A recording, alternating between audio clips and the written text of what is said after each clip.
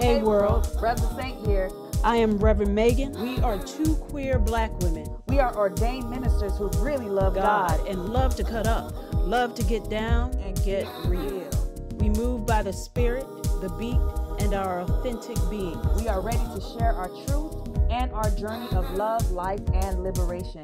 This is our time and our space to simply be.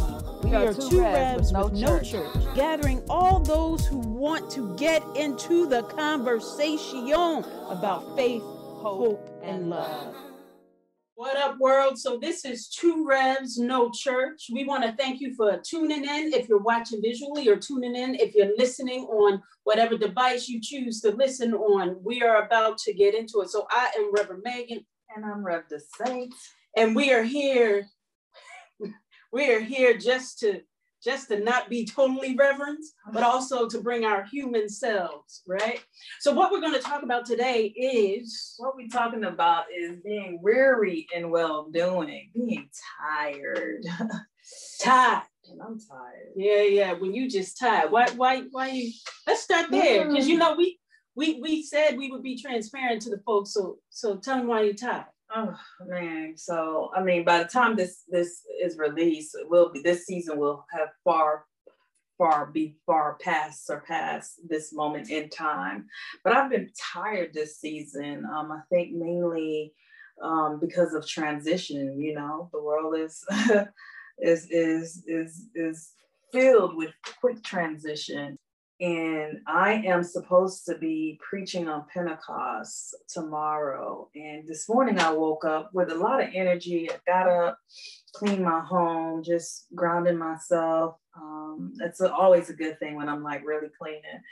And I left this church, you know, I left not this church, I left the church.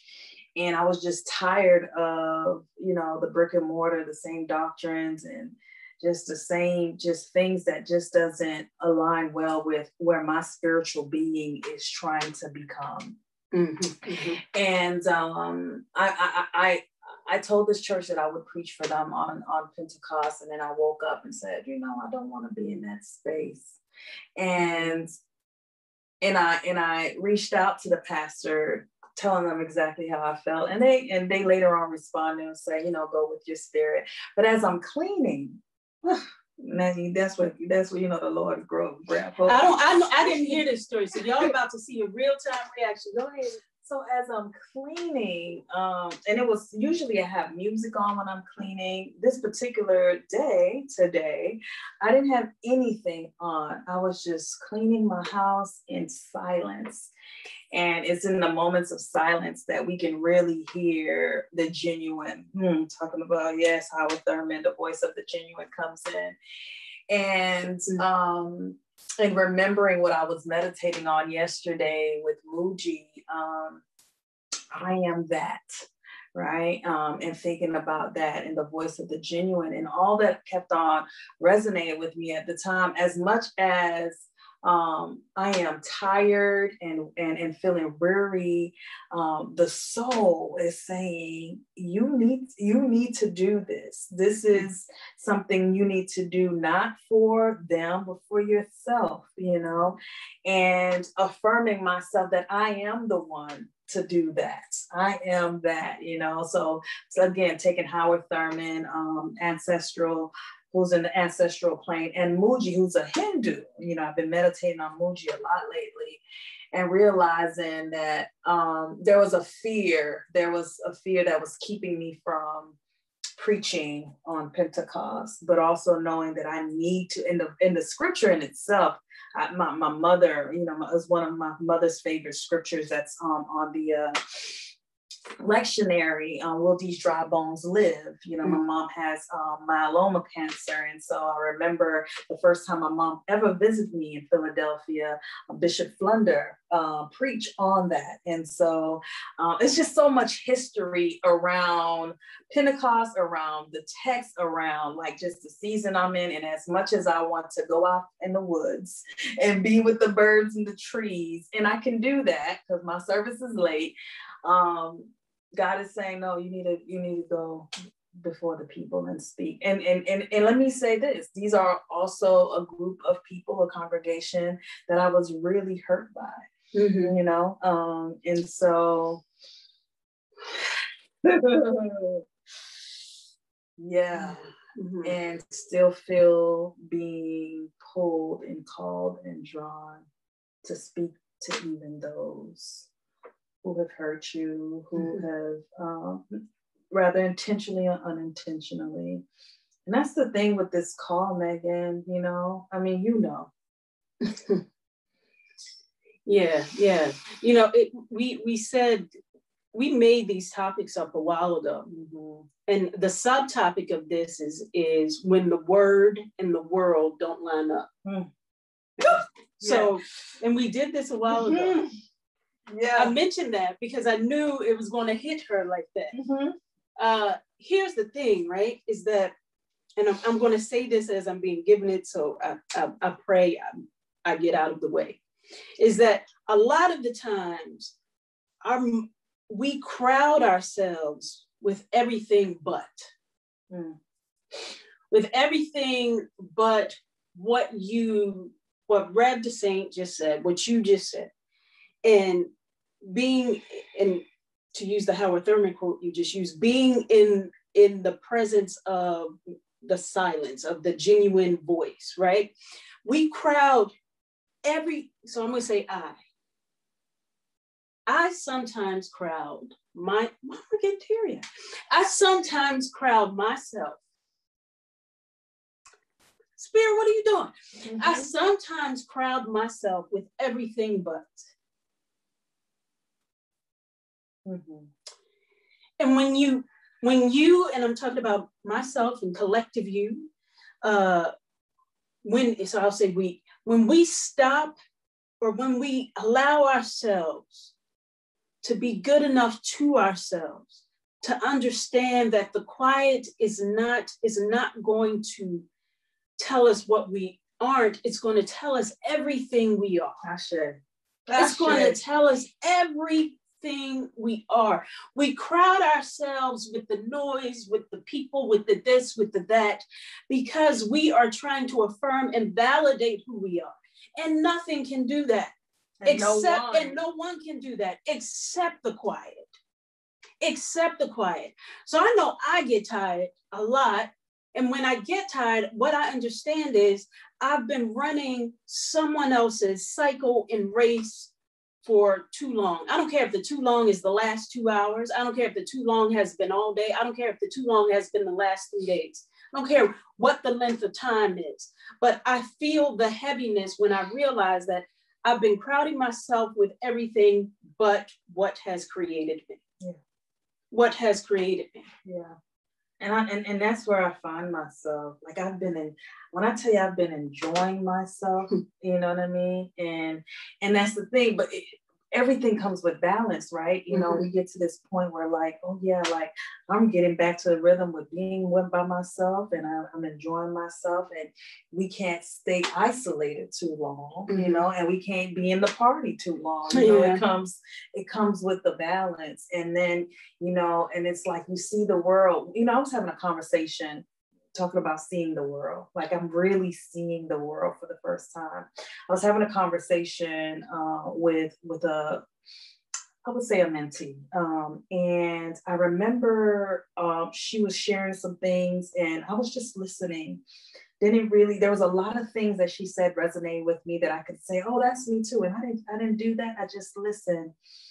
And she asked me a question, and I think it was like, what is bringing you joy these days? And I was like, you know what? The thing that's bringing me joy is rest. Because I find reality in my sleep, in my dream state. Because every time I wake up, what I see, excuse my language, this shit ain't real. Ain't none of it real. You know, we are all performing. We are all like, you know, trying to like flex our personality or what we think we are and who we are and our being to show off our stuff, social media. And I'm like, I enjoy being in my dreams because number one, I release full control. Mm-hmm. My subconscious is playing and it is able to show me some things, right? Mm-hmm. But I enjoy it. Like I enjoy seeing and getting visits from people I haven't seen in a while, rather dead or alive. Like I've been dreaming about past high school friends and my grandparents and just a lot of things. And even having dreams about my former self, my younger self, we always talk about the inner child, like she's visited me sometimes. Mm-hmm. And so that in itself is a particular type of silence, and mm-hmm. that in itself is teaching me, mm-hmm. And I'm not weary, I'm like, yo, when's the next nap time? I wish I could be part of that nap ministry. Yeah. Yeah. I don't know what to say. I don't know what else to say. Sometimes there's nothing to say. When the world doesn't add up with the word, you take a nap.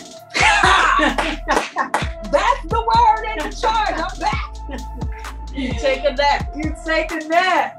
Whether that's a physical nap or whether that's I'm walking through the woods nap, whether that's I'm watching me a good movie nap, whether that's I'm about to go buy my favorite beer. Mine is St. Bernardus. I'm about to go buy my favorite beer and sit in my house and just stare out the window type of nap. But you need to take a nap. Take a nap. You need to take a nap. Because I'm a reverend, but I'm Megan first. I should. I'm Megan first. I should. I am Bertha Mae Brown's grandbaby. I am Empress's mother. I am an artist. I am a spiritual being. I'm an educator. I'm a Black woman. I think that those are aspects of me that are pretty big umbrellas that will fit other smaller, nuanced aspects of who I am.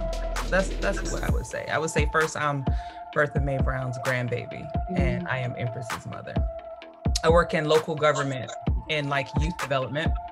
And then I also do workshops and that sort of thing. And I am also a visual artist. It took me a long time to actually get to a point to actually call myself an artist, but I'm a visual artist. So what do you think was blocking you from understanding and coming forward and saying, yes, I'm a visual artist? Because I think many of us go through that with owning our creativity and owning our space. Yeah, I think it was, it was quite a few things, right? I think one of them being, I am good academically. I have been good academically probably my whole life. I've been a good student. And because I've been socialized in a particular type of environment to prioritize certain European validation machines, there's aspects of me professionally as an artist that I would not allow myself to accept because it has not been validated by one of those institutions that had so long told me, you got an A, you're doing great, or you're a good student, or you're good at this. I didn't have that, and I had been socialized and had kind of really bought into these are the things that make an artist.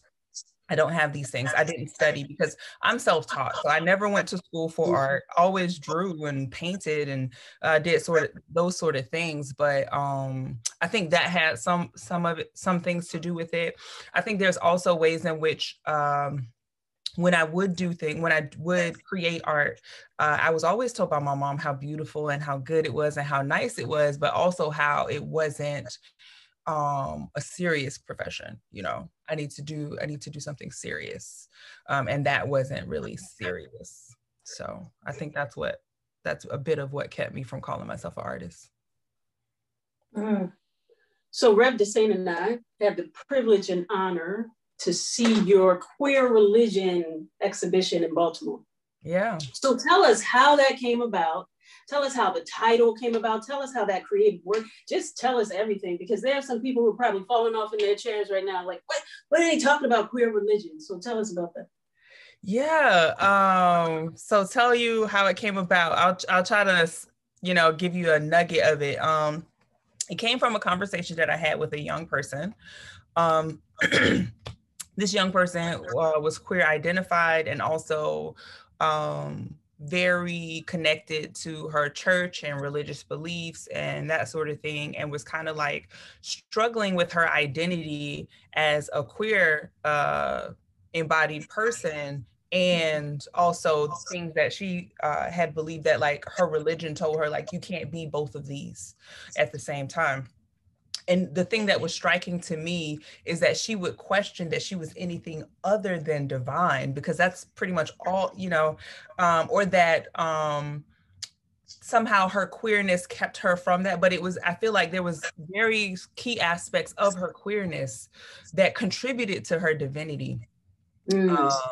And so I just started thinking about and looking at the ways in which some religions, there's this erasure of queer beings in text, in conversation, and sometimes even folks are damned or condemned or exiled or told that they don't belong because of their queerness in those spaces. So, and thinking more about that, that was the beginning of me conceptualizing queer religion, just to kind of embrace the space in which queer bodies and religion and spirituality coexist very naturally. Can you share one of those pieces with us? Like one of your whatever piece you want to share, and just describe it to us and to our audience. That particular piece, what religion or faith inspired this piece, and your process. Sure. So you want me to share the actual visual? If you can, please. Yeah, I totally can. Absolutely. So I'm pulling it up now. And as I'm pulling it up, one of the things that was really important to me in doing this particular series is making sure that I told stories from multiple vantage points, and not only took queer bodies and kind of like reincarnate or reimagine them in spiritual texts, but also identified texts wherein in the original story, this person was queer. Because there's a lot of that, and there's not enough, I would say, talk or conversation or exploration of that. So I'll share, I guess, the flyer from it. Would probably be one of the most like popular images.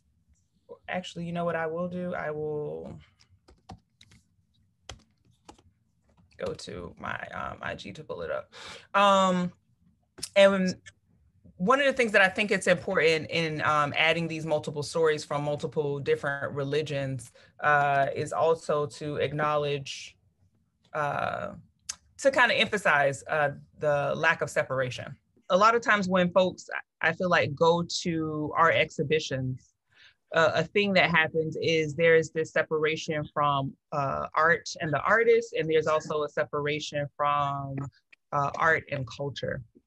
And it was really important to me to make sure that not only was the art being explored and highlighted, but also that there was this emphasis on culture. So in doing that, that meant to not only talk about the images and the pieces or the stories behind them, but also focus on bringing the audience into the experience. So some of what you were able to experience was the dance that first happened, angelic outfit, so to speak, embodied this embattled angel, like an angel that was at war with themselves. And that is the origin of the whole thing.